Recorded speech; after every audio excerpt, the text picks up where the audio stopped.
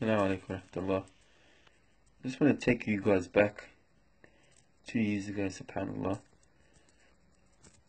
2 years ago I got diagnosed with cancer.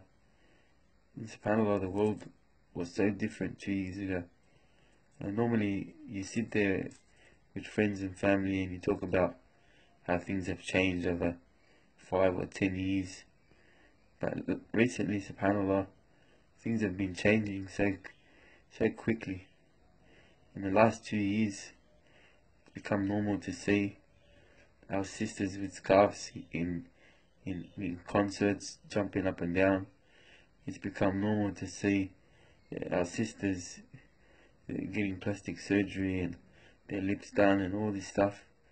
It's been normal to see brothers walking around with their girlfriends in the street with a beard, even no beard, subhanAllah.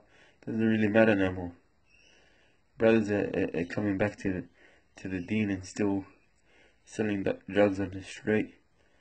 SubhanAllah, we've got everything mixed up in the last 2 years, and it's become just ridiculous to the point where even the Mashaykh are accepting these things as normal.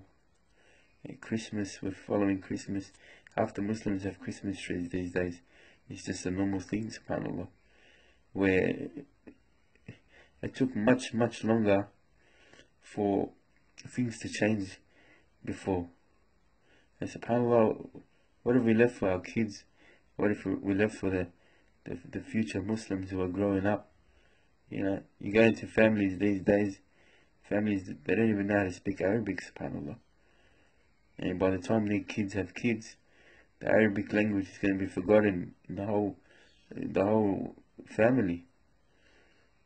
So just putting this video out there because subhanAllah, I've been the last 2 years sitting on the sideline just watching the world go past, and wallahi, it's very scary, the state that we're coming to, the state the Muslims are coming to, and how quick we're changing. It's very scary. Just know that the day of judgment's around the corner, and these are the signs of the day of judgment. SubhanAllah, we need to wake up before it's too late. We see our brothers and sisters dying every day. SubhanAllah, they die, we bury them, the next day we're back in the clubs and clubbing like it's a normal thing, a normal day, subhanAllah. And like I said, 5 years ago, things didn't change this quickly. It took a lot longer for things to change and for people to accept and for people to... But now, everyone's accepting everything.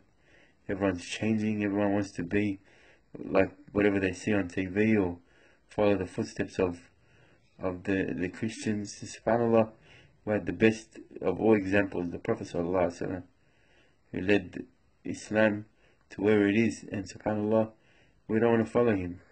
We choose to follow everything and anything else except for him. Why are we doing this, brothers and sisters? Let's wake up. Wallahi, this world is only temporary.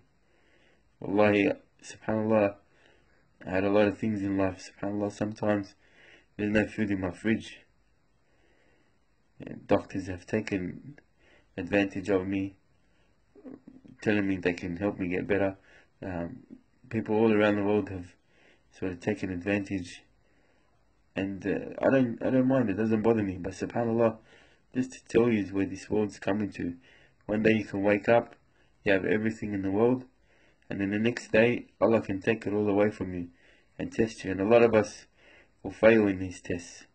A lot of us will start to blame Allah and to tell him why this and why that. So brothers and sisters, let's just stick firm to this deen and try to at least get a bit closer to Allah subhanahu wa ta'ala, because it's getting very scary. Our kids are getting lost. Our kids don't know what Islam is anymore. So imagine when they have kids, subhanAllah, Islam will be forgotten from the whole family.